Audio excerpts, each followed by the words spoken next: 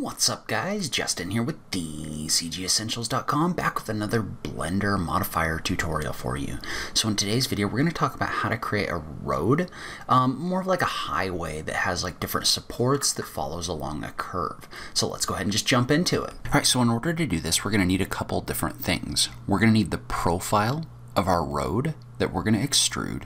We're going to need a path that our road can follow along, and then we're also going to need some objects that can act as supports that we can repeat. So I'm going to start by drawing the profile of our road, just by drawing this from a simple plane. So I'm going to draw this plane. I'm actually going to tab into edit mode, and I'm just going to start working from there. So we're going to make this fairly simple. So we're just going to make this kind of like a highway.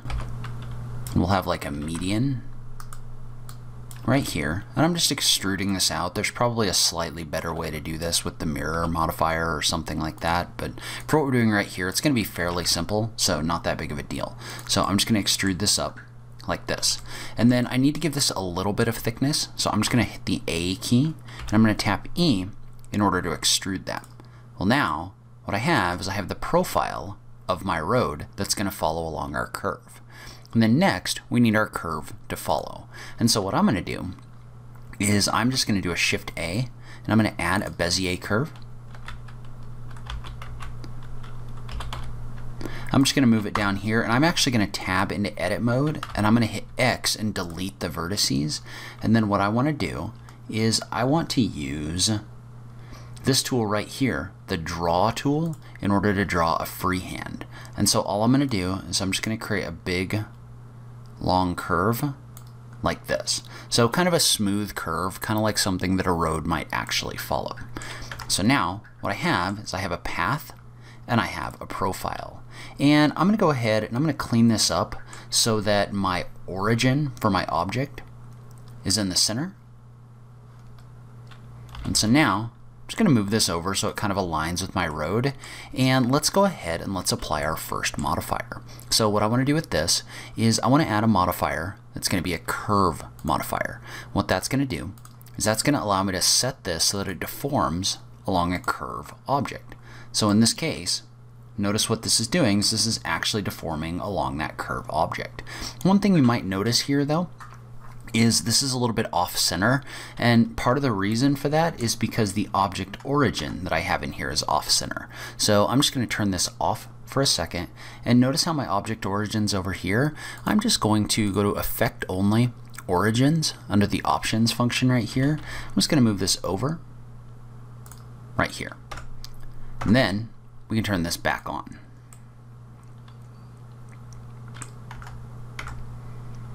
And so notice how this is mostly better, but I also want to do the same thing with this curve right here. So I want to move my curve origin to that same location.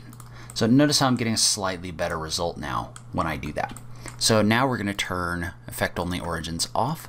But what I want to do is I want to extrude more of these, right? Well, what we want to do in order to do that is we want to add another modifier.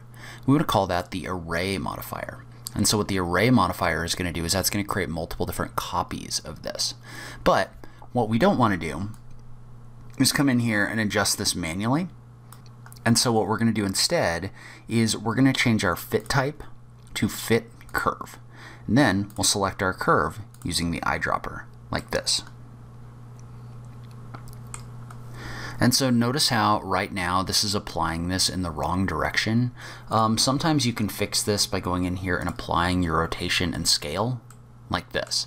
So for whatever reason, I think when I move this, I'm not really sure, something got messed up with the rotation and scale in there. But notice how now this is kind of going in the right direction, but this isn't actually copying along the curve. And so the reason for that is because these are out of order. So what I need to do is I need to move this above my curve modifier like this. Well, now what that's doing is that's applying the array first, and then it's adding the curve modifier. So what this is doing is this is now following along that curve just like this. And so now what I want to do is I want to model out a highway support. right? So like a concrete support that might go underneath this. So what we're going to do is let's go ahead and just add another plane. Move this over here, and for a second I might actually turn off these modifiers, and I'm going to use that plane in order to model out what the support might look like. So I'm just going to move this over, rotate it, and then start modeling. So I'm assuming that in this case that we're going to have some sort of a concrete support.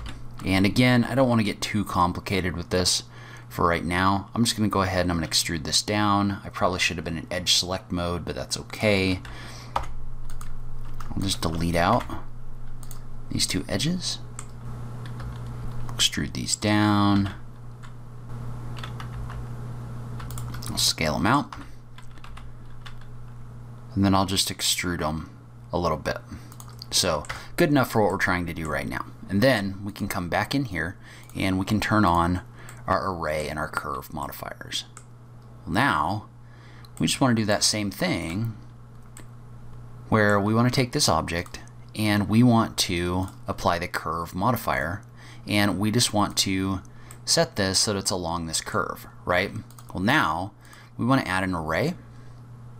All right, so now we want to do the same thing, but this time we want to set this to fit our curve again, and we're going to set this to be our Bezier curve. So I'm going to click on it right here. But this time, what I want to do is, instead of having my relative offset along the x-axis, I want to put it on the z-axis. And if I put it at 1 right here, what that's going to do is that's going to extrude this all the way along, which is cool if you're creating like something with tunnels or something like that. But in this case, I want this to have individual supports. So all I'm going to do is I'm going to adjust this z value up so that I get a higher spacing in here. So notice how I can adjust the spacing of these supports by adjusting that up. So what that does is that allows us to really quickly create a road along a curve like this. And the cool thing about this is if we select our curve, then tab into edit mode, and you adjust these, notice how our road will adjust along with it, because this is not a destructive workflow, right? Meaning if I do end up changing things like this, this is going to move along with that. Alright, so that's where I'm going to end this video. Leave a comment below and let me know what you thought. Have you used the curve modifier for things like this before? I just love having that conversation with you guys. If you like this video, please remember to click that like button down below. If you're new around here, remember to click that subscribe button for new Blender content every week. If you like what I'm doing in this channel, please consider supporting me on Patreon. Every little bit helps, so make sure you check out that link in the notes down below. But in any case, thank you so much for taking the time to watch this. I really appreciate it, and I will catch you in the next video. Thanks, guys.